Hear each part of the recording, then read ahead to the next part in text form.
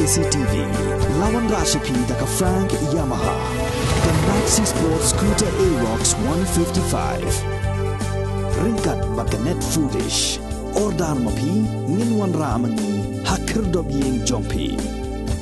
Presiden ke Meghalaya Pradesh Congress Committee uba Vincent H. Pala ula Kynnoh bagi BJP kala Shukor ki Paidbah jong ke Jylla Meghalaya. Wala kala kular ban wengno ya ke jinge trailang hapo ke Sorkar Meghalaya Democratic Alliance Malayalam dengan National People's Party bat ban pa ya ke Enforcement Directorate bat ya ke Central Bureau of Investigation ban pelong ya ke jing toket haki bebuan ki kambam sap. Haki jinge keren bikilat patai kubur uba Vincent H. Pala ula Kynnoh ru ba ke jing Shukor jong ke BJP ya ki Paidbah kalong ba kamshim labat yala ke juban lak kumba kala khlei haka manifesto ban wengno ya ke jing khang ti bat shalan duyong hapo shispa propose ngi. Telling lie. I think one of the BJP, you see last time when they came here, in charge of the BJP who came from Delhi along with other officers,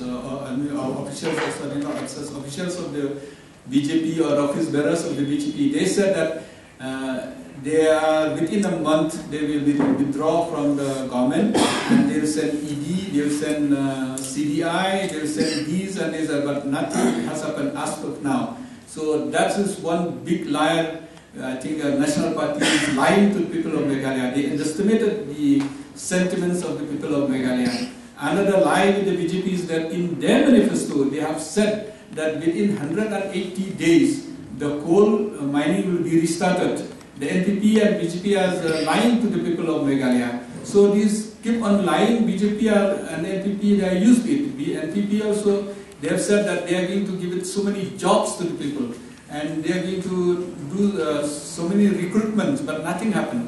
I think that's why I'm saying that people will not trust the BJP or the NPP. If you look at the past experience, the past promises, they have no shame of false promises. I think that's very important for the people to know.